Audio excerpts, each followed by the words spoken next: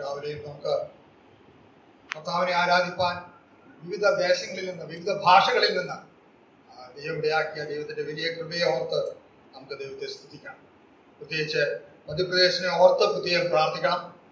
നമ്മുടെ ഇന്ത്യയിൽ മതനിരോധന ബില്ലുകൾ പാസ്സാക്കിയിരിക്കുന്ന സംസ്ഥാനങ്ങളിൽ ഒന്നാണ് മധ്യപ്രദേശ്. നമ്മൾ വിചാരിക്കുന്ന പോലെ അത്ര എളുപ്പമല്ല.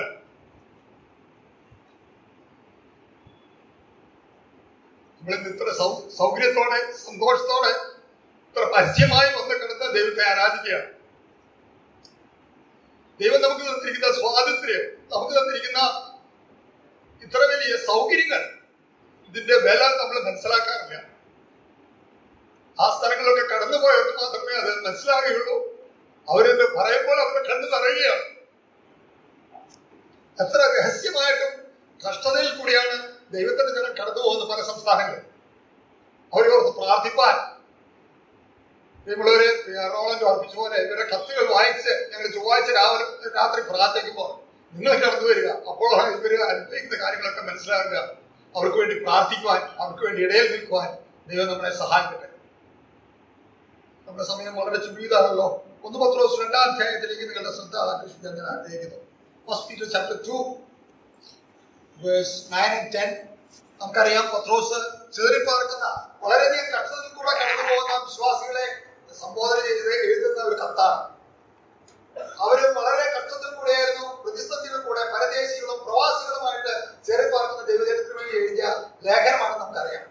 എന്നാൽ അവർക്ക് കർത്താവായ യേശു ക്രിസ്തുവിൽ കിട്ടിയ പദവികൾ എന്തൊക്കെയാണെന്ന് അവരെ ഓർപ്പിച്ച് ധൈര്യപ്പെടുത്തുന്ന ഒരു ലേഖനമാണ്. ഇതിന്റെ ആദ്യ ഭാഗം 1-ാം അധ്യായത്തിന്റെ 3 മുതൽ 2-ാം അധ്യായത്തിന്റെ 10 വരെയുള്ള വാക്യങ്ങളിൽ കർത്താവായ യേശു ക്രിസ്തുവിൽ നമുക്ക് ലഭിച്ചിരിക്കുന്ന പദവികൾ എന്തൊക്കെയാണെന്ന് അപ്പോസ്തലൻ അവരെ ഓർപ്പിക്കുകയാണ്. തുടർന്ന് ആ പദവികൾക്കുള്ള ഉത്തരവാദിത്തങ്ങൾ എന്തൊക്കെയാണെന്ന് പിന്നീട് ആലോചിക്കുന്നത്. അതിന്റെ അവസാന ഭാഗത്തേക്ക് നമുക്ക് കടന്നു വരാമോ? 1 പത്രോസ് 1-ാം അധ്യായത്തിന്റെ 9-ഉം 10-ഉം വാക്യങ്ങൾ നമുക്ക് വായിക്കാം. നിങ്ങളോ അന്ധകാരത്തിൽ നിന്നും തന്റെ അത്ഭുത പ്രകാശത്തിലേക്ക് നിങ്ങളെ വിളിച്ചവന്റെ സർഗുണങ്ങളെ ഘോഷിപ്പാൻ തക്കവണ്ണം തിരഞ്ഞെടുക്കപ്പെട്ട ഒരു ജാതിയും രാജകീയ പുരോഹിതവർഗവും വിശുദ്ധവംശവും സ്വന്തം ജനവും ആകുന്നു. മുമ്പേ നിങ്ങൾ ജനമല്ലാത്തവർ, ഇപ്പോഴും ദൈവത്തിന്റെ ജനം, കരുണ ലഭിക്കാത്തവർ, ഇപ്പോഴും കരുണ ലഭിച്ചവർ തന്നെ.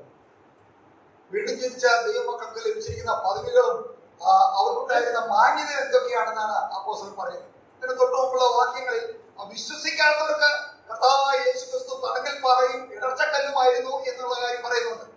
അവർക്ക് വരാൻ പോകുന്ന കാരണം അവർ അന്ധകാരത്തിലായിരുന്നു. അവർക്കത് വിശ്വസിക്കാൻ കഴിഞ്ഞില്ല. അതുകൊണ്ടാണ് അവർക്കത് സംഭവിച്ചത്. എന്നാൽ അത് കഴിഞ്ഞിട്ട് പറയാണ്, ബട്ട് യു, എന്നാൽ നിങ്ങളോ അന്ധകാരത്തിൽ നിന്ന് അത്ഭുത പ്രകാശത്തിലേക്ക് കൊണ്ടുവരും. ഇന്ന് രാവിലെ അതിൽ ഉപയോഗിച്ചിരിക്കുന്ന പല പദങ്ങളും നാം ഓർക്കുകയുണ്ടായി ആരാധനയ്ക്ക്.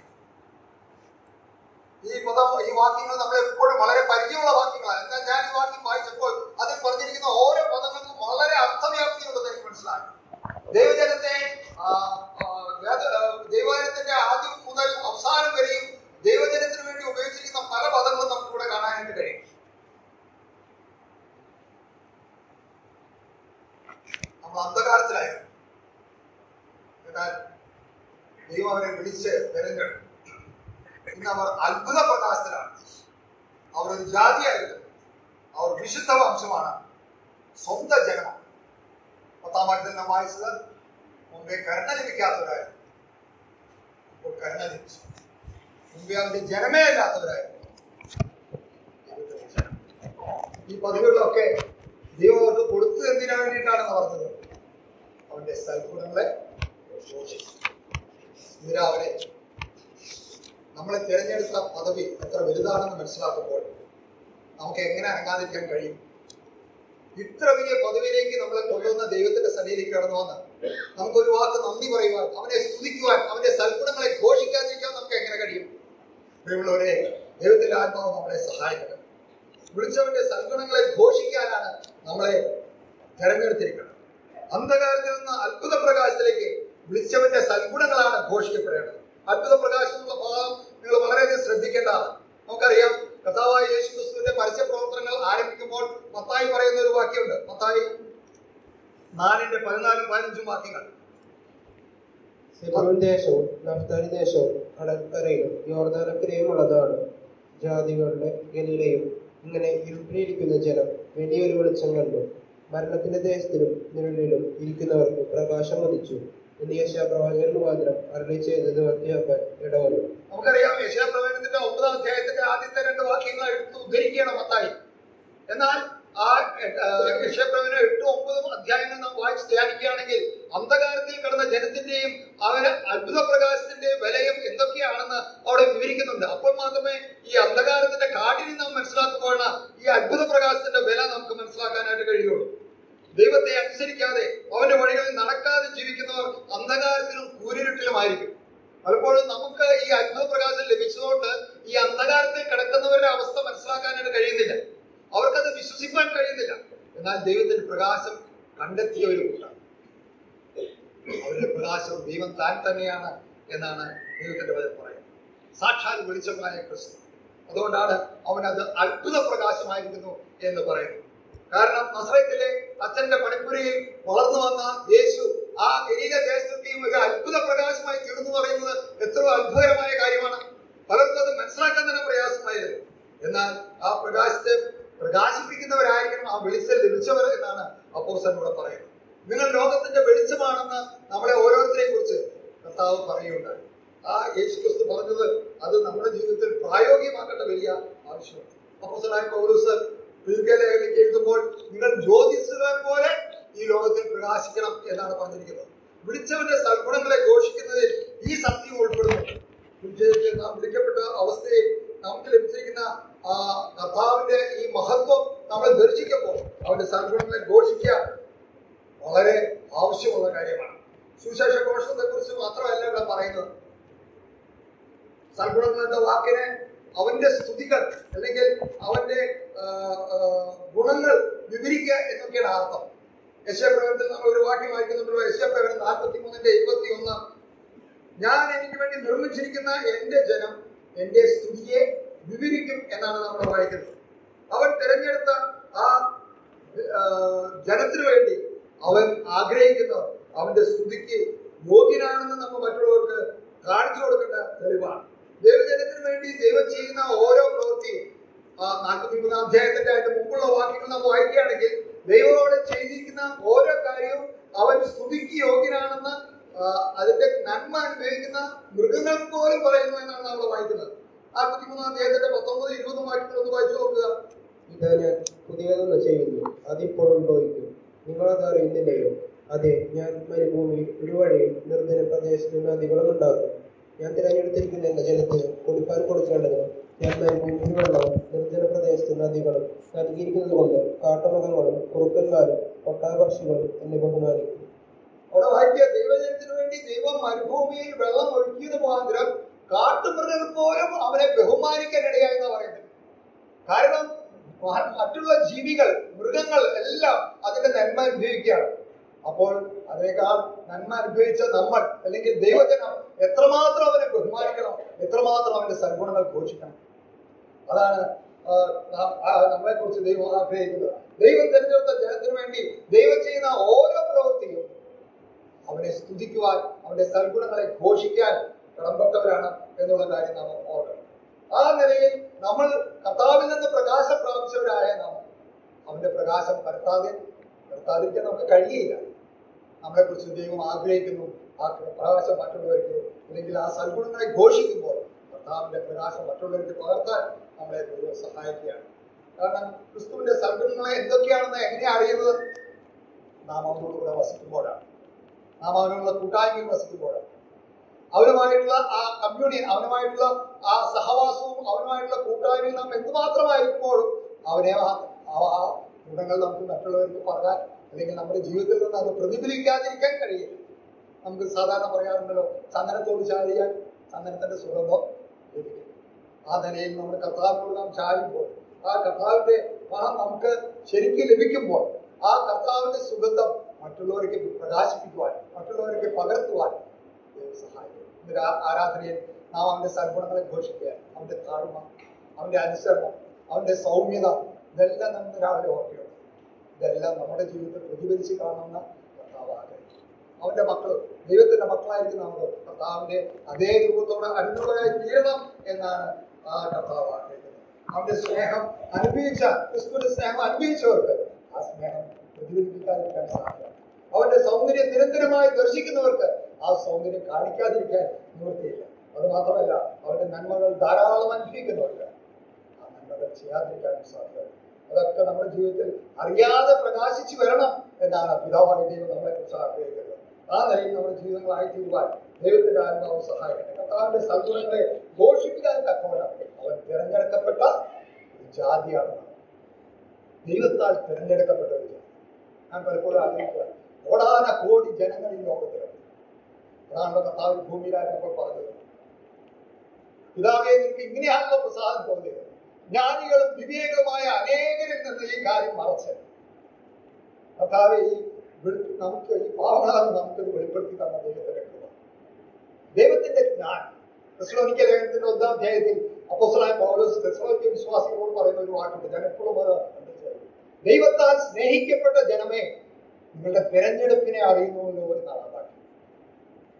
നമ്മൾ പലപ്പോഴും അതിനെ എത്ര ഗൗരവമായി കാണുമെന്ന് അറിയില്ല. ദൈവം എന്നെ തിരഞ്ഞെടുത്തു, നിങ്ങളെ തിരഞ്ഞെടുത്തു, എന്നെയും നിങ്ങളെ ഓരോരുത്തരെ വ്യക്തിപരമായി അവൻ തിരഞ്ഞെടുത്തു എന്ന് പറയുന്നത് ദൈവത്തിന്റെ തിരഞ്ഞെടുപ്പിന്റെ ശ്രേഷ്ഠത. ഒരിക്കലും ഒരു ദേവദാസൻ ആരാധന കഴിഞ്ഞ് ദൈവത്തെ ശുശ്രൂഷിക്കാണ്ട് എഴുത്തപ്പോൾ ദൈവത്തിന്റെ തെരഞ്ഞെടുപ്പിനെ കുറിച്ച് ഞാൻ പറയാൻ പോവുകയായിരുന്നു.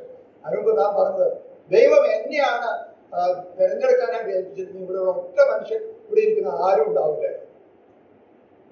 നമ്മളതിന് യോഗ്യരല്ല. നമ്മുടെ മാനുഷികമായ ചിന്താഗതിയിൽ നമ്മൾ എന്തൊക്കെയാണ് നോക്കുന്നത് ഓരോരുത്തരും തിരഞ്ഞെടുക്കാൻ, ആ നിലയിൽ നമുക്ക് യാതൊരു യോഗ്യതയില്ലാത്തവരായിരിക്കും. എന്നാൽ ദൈവത്തിന്റെ തിരഞ്ഞെടുപ്പ്. അപ്പൊ മോശ ഇസ്രായേൽ മക്കളോട് പറയുന്ന വാക്യം നമുക്കറിയാം. ആവർത്തന പുസ്തകം 6-7 അധ്യായത്തിന്റെ 6-7 വാക്യത്തിൽ ദൈവത്തിന്റെ തിരഞ്ഞെടുക്കപ്പെട്ട ഒരു ജാതിയാണ് ദൈവത്തിന്റെ ജനമായ ഇസ്രായേൽ. അവരെ എന്തുകൊണ്ടാണ് തിരഞ്ഞെടുക്കുന്നത് അവിടെ വായിക്കുന്നുണ്ടെന്നാണ്. 7-6-7 ഒന്ന് പെട്ടെന്ന് വായിക്കുക. നിന്റെ ദൈവമായ യഹോവയ്ക്ക് നീ ഒരു വിശുദ്ധജനമാകുന്നു. ഗോത്രത്തിലുള്ള സകല ജാതികളിലും വെച്ച് നിന്നെ തനിക്ക് സ്വന്തം ജനമായിരിക്കേണ്ടതിന് നിന്റെ ദൈവമായ യഹോവ തിരഞ്ഞെടുത്തിരിക്കുന്നു. നിങ്ങൾ സംഖ്യയിൽ സകല ജാതികളെക്കാൾ പെരുപ്പമുള്ളവരാകൊണ്ടല്ല യഹോവ നിങ്ങളെ പ്രിയപ്പെട്ട് തിരഞ്ഞെടുത്തത്. നിങ്ങൾ സകല ജാതികളെക്കാളും കുറഞ്ഞവരല്ലോ ആയിരുന്നത്. നിങ്ങളുടെ യാതൊരു വെടുപ്പ് കൊണ്ടോ അല്ലെങ്കിൽ നിങ്ങളുടെ ശ്രേഷ്ഠത കൊണ്ടല്ല ദൈവം നിങ്ങളെ തെരഞ്ഞെടുത്തത്. ദൈവം നിങ്ങളെ പ്രിയപ്പെട്ട് തിരഞ്ഞെടുത്തത് നാം വായിക്കുന്നു. അവരെ കുറിച്ച് മറ്റുള്ള ജാതികൾ എന്താണ് പറയുന്നത് 4-ാം അധ്യായത്തിന്റെ 6-7 വാക്യം നമുക്ക് വായിക്കുന്നുണ്ട്. നമ്മൾ ദൈവമായ യഹോവയോട് നാം വിളിച്ചപേക്ഷിക്കുമ്പോഴൊക്കെയും അവൻ നമുക്ക് അടുത്തിരിക്കുന്നത് പോലെ ദൈവം ഇത്ര അടുത്തിരിക്കുന്ന ശ്രേഷ്ഠ ജാതിയെ തോന്നും. മോശ അവരെ ഓർപ്പിക്കുകയാണ്, അവരെ പ്രബോധിപ്പിക്കുകയാണ്. നിങ്ങൾ അത് മനസ്സിലാക്കണം. അവർ ദൈവത്തിൽ നിന്ന് അകന്നുപോയ കാര്യം നമുക്കറിയാം. എന്നാൽ അവര് വളരെയധികം കഷ്ടങ്ങൾ അനുഭവിക്കുമ്പോഴൊക്കെയും ദൈവത്തിന്റെ തെരഞ്ഞെടുപ്പ്, ദൈവം അവരെ എന്തിനു വേണ്ടി തെരഞ്ഞെടുത്തു? ലോകജാതികളിൽ നിന്ന് വേറിട്ട് നിൽക്കുന്ന ഒരു ജനം. വിലയാൻ പറയുന്ന വാക്ക് നമുക്കറിയാലോ. ഇതാ തനിച്ചു പാർക്കുന്ന ഒരു ജനം, ജാതികളോടുകൂടെ ഇടകലർന്നില്ല. അത്രമാത്രം പ്രത്യേകതയുള്ള ഒരു ജനമായിരുന്നു. ഇന്ന് ലോകത്തിലെ എല്ലാ ജാതികളിലും വെച്ച് ഇസ്രായേൽ ജാതികളുടെ പ്രത്യേകത എന്താണെന്ന് നമുക്കറിയാം. അവര് ദൈവത്താൽ തിരഞ്ഞെടുക്കപ്പെട്ട ജനമായതുകൊണ്ടാണ് ഇന്നും അവർ നിലനിൽക്കുന്നത്. പ്രിയമുള്ളവരെ, ദൈവജനമായ നമുക്ക് ഈ ലോകത്തിൽ നമുക്കധികം കഷ്ടങ്ങളുണ്ട്, പ്രയാസങ്ങളുണ്ട്. ലോകത്തിൽ മറ്റുള്ളവരും അറിയുന്നില്ല. നമ്മൾ വളരെ നിസ്സാരരായിരിക്കാം. എന്നാൽ ദൈവത്തിന്റെ ദൃഷ്ടിയിൽ നാം ആരാണെന്നുള്ള ബോധം നമ്മൾ തിരഞ്ഞെടുക്കപ്പെട്ട ഒരു ജാതി. സമയത്ത് ഞാൻ പെട്ടെന്ന് പോട്ടെ. അടുത്ത സമയം പറയുന്നത് രാജീയ പുരോഹിതന്മാരാണ്. രാജാക്കന്മാരും പുരോഹിതന്മാരും. നമുക്കതറിയാം, ഇസ്രായേലിൽ അത് 2 ഓഫീസുകളായിരുന്നു. രാജാക്കന്മാർ ദൈവത്തിന്റെ ന്യായങ്ങളെ ദൈവദൈവത്തിന് വേണ്ടി പറഞ്ഞു കൊടുക്കുന്നവരായിരുന്നു രാജാക്കന്മാർ. അത് അവരോട് പ്രത്യേകം പറഞ്ഞിട്ടുണ്ട്. അവരുടെ പുസ്തകം 15-ാം അധ്യായത്തിന്റെ 19-20 വാക്യം നമുക്കത് കാണാനായിട്ട് കഴിയും. രാജാവ് ദൈവത്തിന്റെ സൽഗുണങ്ങളെ ഘോഷിക്കുന്നവരായിരിക്കണം. അത് ജനത്തിന് പറഞ്ഞുകൊണ്ടിരിക്കണം. എന്നാൽ അവരിൽ പലരും അതിൽ പരാജയപ്പെട്ടെന്ന് അറിയാം. നമുക്കറിയാം, ദാവീദ് രാജാവ് ദൈവത്തിന്റെ ഹൃദയപ്രകാരം ഉണ്ടായിരുന്ന മനുഷ്യൻ. അവർ ദൈവത്തിന് വേണ്ടി രാജാവായിട്ടിരുന്നു മാത്രമല്ല, അവൻ ശരിക്കും ദൈവത്തെ ആരാധിക്കുന്ന ചിന്തകൾ നമുക്ക് കാണാനായിട്ട് കഴിയും. 40-ാം സങ്കീർത്തനത്തിന്റെ 5-ാം വാക്യം വായിക്കുക.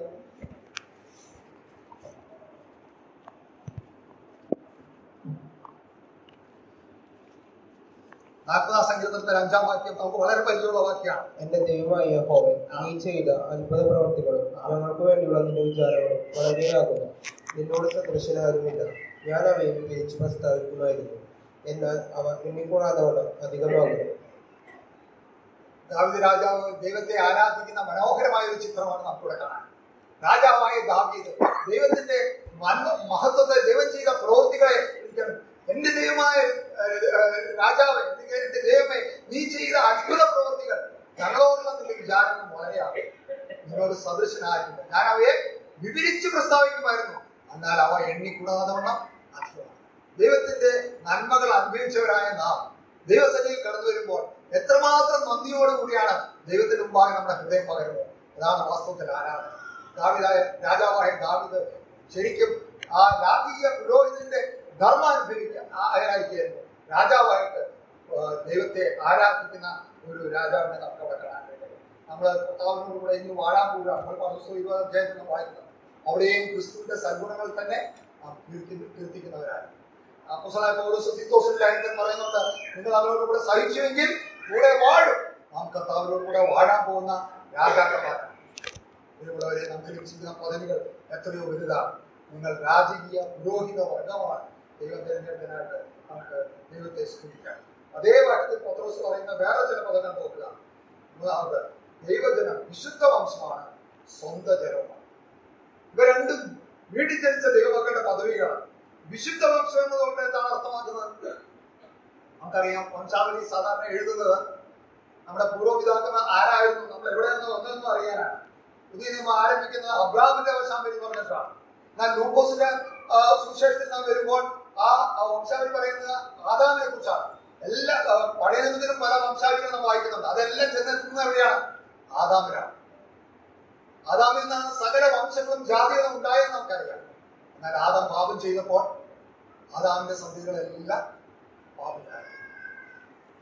വിശുദ്ധനായ ദൈവത്തിന്റെ സന്നിധിയിലേക്ക് കടന്നു വരുവാൻ യോഗ്യതയില്ലായിരുന്ന പാപികളായി തീർന്നു നമ്മളെല്ലാവരും.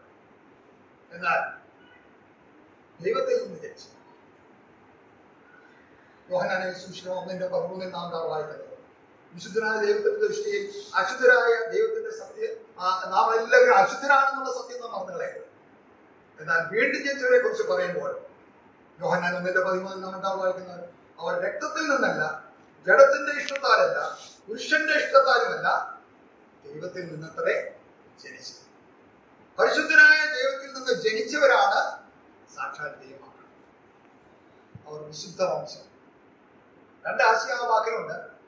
ഒന്ന്, അവർ ദൈവത്തിൽ നിന്ന് ജനിച്ചവരാണ്, ദൈവാത്മാവിന്റെ പ്രേരണയാണ് അല്ലെങ്കിൽ ദൈവാത്മാവിന്റെ പ്രവർത്തനത്താലാണ് അവർ ജനിച്ചത്. ആ നിലയിൽ അവർ ദൈവം മക്കളാണ്. രണ്ടാമത്തെ ആശയം, അവർ ദൈവത്തിനായി വേർതിരിക്കപ്പെട്ടവരാണ്. ദൈവത്തിന്റെ ആവശ്യങ്ങൾക്കായി മറ്റുള്ളവരിൽ നിന്ന് അവർ പ്രത്യേകമായി വേർതിരിക്കപ്പെട്ടവരാണ് ദൈവത്തിന്റെ. ആ ആശയവുമാണ് അതുവരെ അശുദ്ധരായി തീർന്നവർ വിശുദ്ധരമായി തീർക്കുന്ന ദൈവത്തിന്റെ പ്രവൃത്തിയാണ് നമ്മൾ പറയുക. ആ വിചാരത്തിൽ പ്രശംസിക്കുന്നവരുണ്ട്. എന്റെ പിതാക്കന്മാർ ഇന്ന കുടുംബത്തിൽപ്പെട്ടവരായിരുന്നു എന്ന് പ്രശംസിക്കുന്ന അനേകരുണ്ട്. യഹൂദന്മാർ അവരുടെ പിതാവ് അബ്രഹാമായിരുന്നു എന്ന് പറയുന്നതിൽ അവർ അഹങ്കരിച്ചു എന്ന് നമുക്കറിയാം.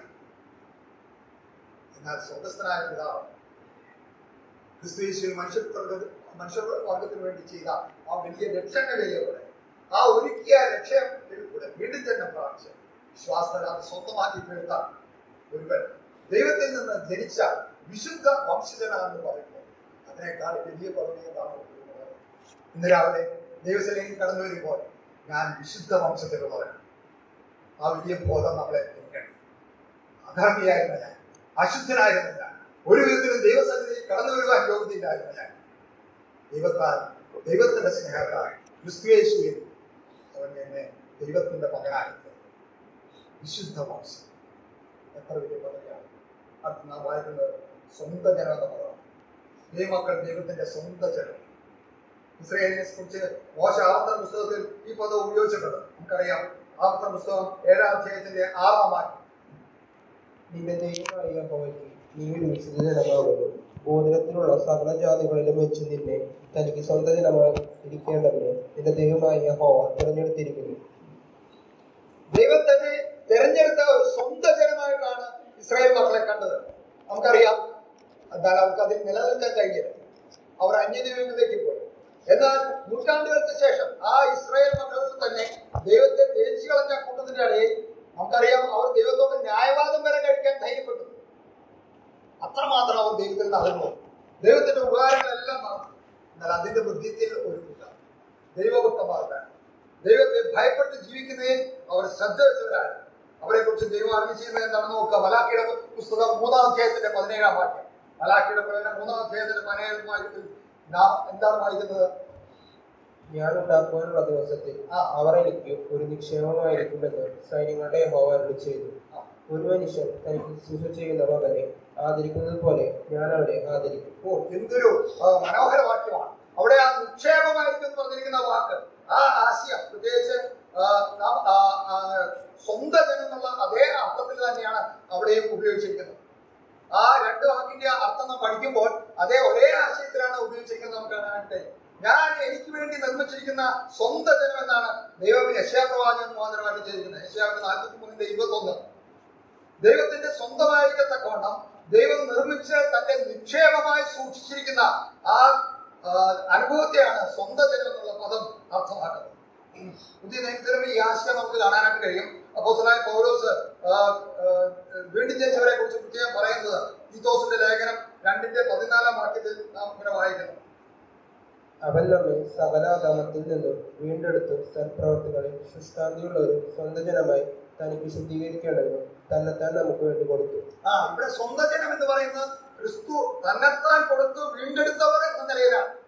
തന്നെ സ്വന്തമാക്കി തീർക്കുവാൻ താൻ കൊടുത്തവില്ല, തന്നെ തന്നെയാണെന്ന് ചുരുക്കം. കർത്താവ് താൻ തന്നെ കൊടുത്തിട്ടാണ് നമ്മളെ സ്വന്തമാക്കി തീർത്തത്, അവന്റെ സ്വന്തം ജനമാക്കി തീർത്തത്. അത്രമാത്രം നാം വിലയുള്ളവരാണ് പ്രിയപ്പെട്ടത്. ആ നിക്ഷേപം എന്നുള്ള വാക്ക്, അല്ലെങ്കിൽ അതിന്റെ സമ്പാദ്യം എന്നുള്ള വാക്ക് അപ്പോസ്തലനായ പൗലോസ് എഫെസോസിലെ വിശുദ്ധന്മാരെ വിളിച്ച് പറയുമ്പോൾ അപ്പോസ്തല പ്രവൃത്തി 20:5 വാക്യത്തിൽ നാം വായിക്കുന്നുണ്ട്. തന്റെ സ്വന്തം രക്തത്താൽ സമ്പാദിച്ചിരിക്കുന്ന ദൈവത്തിന്റെ സഭ എന്നാണ് പൗലോസ് പറയുന്നത്. ദൈവജനത്തെ കുറിച്ച് ഉള്ള വിശേഷണം അതാണ്.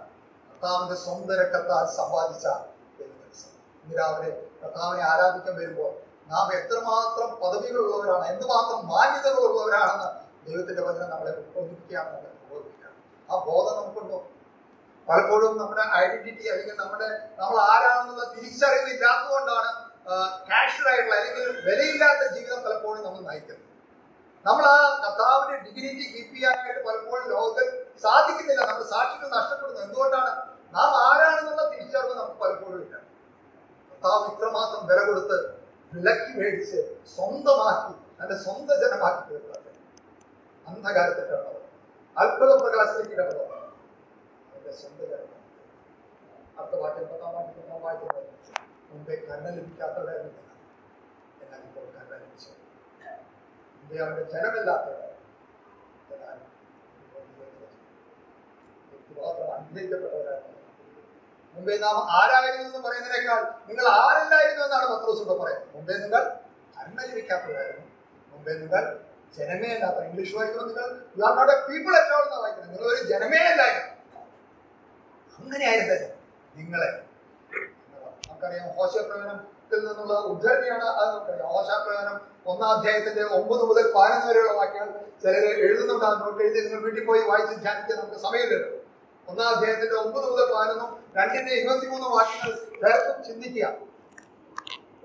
നിങ്ങളെ ജനമല്ല എന്ന് പറഞ്ഞതാണ് അവരെ പിന്നെ ജനമാക്കി.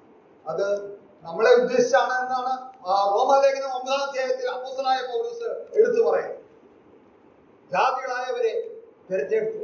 ഇസ്രായേലിൽ നിന്ന് കർത്താവിനെ സ്വന്തം രക്ഷകനായി സ്വീകരിച്ച ഒരു കൂട്ടം, ഇസ്രായേലിൽ നിന്നും ജാതികളിൽ നിന്നും തിരഞ്ഞെടുത്ത ഒരു കൂട്ടം, കോപപാത്രങ്ങളായ നമ്മളെ കരുണാപാത്രങ്ങളായി തീർത്ത ദൈവത്തിന്റെ ദൈവത്തെ എത്രമാത്രം സ്തുതിച്ചാൽ നമുക്ക് അറിയാം. അവരാണ് യഥാർത്ഥത്തിൽ കരുണ ലഭിച്ചത്. ദൈവത്തിന്റെ ഭാഗത്ത് നിന്ന് ദൈവം ചെയ്ത ഒരു അത്ഭുത പ്രവൃത്തിയായിട്ടാണ് ഹോശയ പ്രവചനം അതുപോലെ തന്നെ പൗലോസും പത്രോസും പറയുന്നത്. കരുണാപാത്രങ്ങളാക്കി നമ്മളെ ദൈവത്തിന്റെ അത്ഭുതങ്ങളെ വിവരിക്കാൻ തക്കവണ്ണം, അവന്റെ സൽഗുണങ്ങളെ ഘോഷിക്കാൻ തക്കവണ്ണം തെരഞ്ഞെടുക്കപ്പെട്ടിരിക്കുകയാണ്. പ്രിയമുള്ളവരെ, നമുക്ക് ലഭിച്ചിരിക്കുന്ന പദവികൾ എത്ര വലുതാണ്. ഈ സമയത്ത് ഞാൻ നിർത്തണം. ഇന്ന് രാവിലെ ഈ അനുഗ്രഹിക്കപ്പെട്ട പദവിയിലേക്ക് കടന്നു വരുവാൻ കഴിയാതെ ഇതൊക്കെ അറിഞ്ഞിട്ടും തുടർച്ചയായിട്ട് ഈ സന്ദേശം കേട്ടിട്ട് അതിന് വേണ്ട എന്ന് വെച്ച് പോകുന്ന ആരെങ്കിലും എന്ന് പറയാൻ കേൾക്കുന്നുണ്ട്. ഈ കർത്താവിന്റെ സ്നേഹം നിങ്ങൾ കിട്ടുകയായിരുന്നു. ഈ കർത്താവിനെ നിങ്ങളുടെ സ്വന്തം രക്ഷിതാവും കർത്താവുമായി സ്വീകരിക്കും. നിങ്ങളെ സ്നേഹിച്ച് നിങ്ങൾക്ക് വേണ്ടി തന്നെത്താൻ ഏൽപ്പിച്ചു കൊടുത്ത ദൈവപുത്രൻ. നിങ്ങൾ എല്ലാ ആഴ്ചയും വന്നത് കേൾക്കുന്നവരായിരിക്കാം. വർഷങ്ങളായി ഈ കാര്യങ്ങൾ നിങ്ങൾക്ക് അറിയാം. എന്നാൽ ഈ സ്നേഹത്തെ നിങ്ങൾ ഒരിക്കലും വിട്ടുകളയരുത്. നിങ്ങൾക്ക് എന്തുമാത്രം ആയുസ്സുണ്ടാവും നിങ്ങൾക്ക് അറിഞ്ഞുകൂടാ. എന്നേക്കാൾ ഞാൻ പലപ്പോഴും ആലോചിക്കും, എന്നേക്കാൾ എത്രയോ മടങ്ങ് സുവിശേഷം കേട്ടവർ ഈ പ്രദേശത്തുണ്ട്. നമ്മുടെ സഭകൾ എല്ലാ ഞായറാഴ്ച കാലത്ത് വന്ന് കേട്ട് പോകുന്നവരുണ്ട്. അത് ദൈവത്തിന്റെ ദീർഘക്ഷമയാണ്. നിങ്ങൾ അത് ഒരിക്കലും ലഘുവായി കാണരുത്. ഈ കൃപായുധം എത്രയും പെട്ടെന്ന് തീരും. നമ്മുടെ കർത്താവ് എത്രയും പെട്ടെന്ന് തീരും. അവൻ തന്റെ സ്വന്തം ജനത്തെ ചേർക്കുവാനായിട്ട് വേഗം വരാൻ പോകുകയാണ്. അതിനു മുമ്പായി ഈ കർത്താവിന്റെ സ്നേഹം മനസ്സിലാക്കി അവനിലേക്ക് കണ്ടുവരുവാണ്. കർത്താവേ, ഞാൻ പാപിയാണ്, എനിക്ക് വേണ്ടിയാണ് നീ മരിച്ച് നിന്റെ സ്വന്തം രക്തം തന്ന് വീണ്ടെടുത്തതെന്നുള്ള അവന്റെ സ്നേഹം കണ്ട് അനുതാപത്തോടെ ഇന്ന് നിങ്ങൾ കടന്നു വരുന്നെങ്കിൽ നിങ്ങളെയും അവന്റെ മകനാക്കി തീർക്കുവാൻ കർത്താവിന് കഴിയും. ആ സ്നേഹത്തിലേക്ക് കടന്നു വന്ന വിശ്വാസികളായ നമ്മുടെ പദവികൾ എത്രമാത്രം വലുതാണ്, എന്തുമാത്രം വില കൊടുത്താണ് നമ്മുടെ കർത്താവ് നമ്മളെ വിലയ്ക്ക് വാങ്ങിയിരിക്കുന്നത്. നിങ്ങളോ അന്ധകാരത്തിൽ നിന്ന് അത്ഭുത പ്രകാശത്തിലേക്ക് വിളിച്ചവന്റെ സൽഗുണങ്ങളെ ഘോഷിപ്പാൻ തിരഞ്ഞെടുക്കപ്പെട്ട ഒരു ജാതി, രാജകീയ പുരോഹിതമാണ്, വിശുദ്ധ വംശം, സ്വന്തം ജനവുമാണ്.